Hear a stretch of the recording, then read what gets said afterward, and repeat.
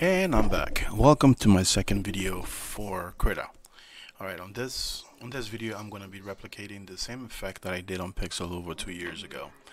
I am going to be imposing a picture here, and I'm going to be fading it into the layer. Alright, so I took this picture 3 years ago when I was in South Dakota. So let's find another suitable picture for this. Alright, so all we need to do is we need to go into layer, import layer. We select our picture, and there it is. Alright, the first thing that we need to do is we need to get rid of this black around here. We are going to use the magic wand, or as it's called here, the contiguous selection tool. We'll go ahead and grab it here. Now we are going to delete all this, so we hit the delete key.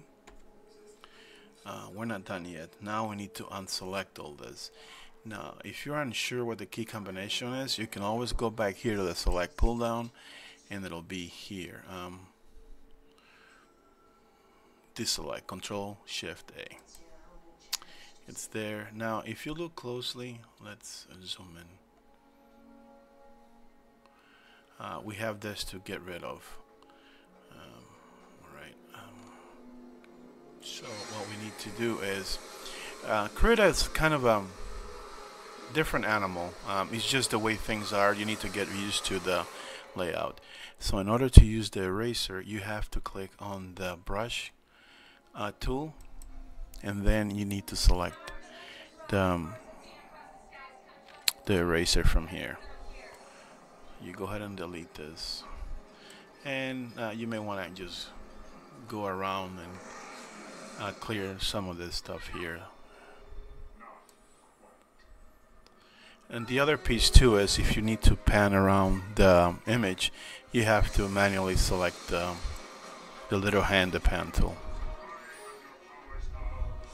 Alright, so the next thing that we need to do is we need to go ahead and transform, make it a little smaller, and put it like this. Alright, we hit enter key. Now we need to go and change the opacity to the layer, so it's peering through the horizon, through the clouds. Alright, and we're done. And that's it, guys. I mean, it's quick and simple. You just have to get used to some of the different layouts and button combination. Just keep in mind, if you need to use the eraser, you have to be on the brush tool in order to get the eraser circle. Alright, well, if you enjoy my second video, hit that like button, and again, thank you for watching.